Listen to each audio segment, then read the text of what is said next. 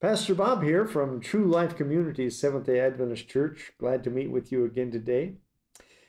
Have you ever had an experience of trying to maybe bring the gospel to someone, and then something happened that was so detrimental to your conversation that you couldn't even finish it? I mean, I could be in the middle of an important point about the gospel and the phone rings, or the neighbor decides to stop by, or the dog or cat makes a mess, or 1,000 other untimely interruptions. Ephesians 6:12 in the Clear Word Bible says, we're not dealing with an enemy here on the earth that can be seen or get our hands on, but with the darkness of spiritual beings who were once in heaven and are now using their authority and power to try and rule the world.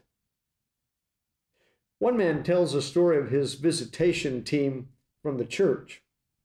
He says, we just spent 20 minutes explaining the gospel to a tender-hearted woman. Then I asked her if she was ready to receive Jesus as her Lord and Savior. And she said, yes, I am. Then the man said to her, then just simply pray after me. The man began his prayer. Father, I thank you for sending your son. And then she repeated, Father, I thank. But before she could finish, her car, which was parked nearby, started honking its horn.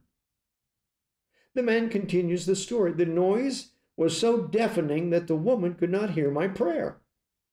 We went over to the car to see what the problem was. We opened the hood. We beat on the horn. And finally, it shut off.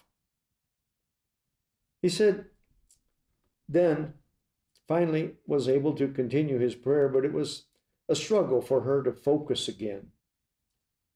Many Christians would argue that a mechanical failure had set off the horn, and that's certainly possible. But at that moment, the devil must have been in the mix to hinder this would-be believer from accepting the gospel message. Not every negative event has a demonic source, but some certainly do. Lord, we ask that your Holy Spirit would go with us today, because we know there are demons all around us.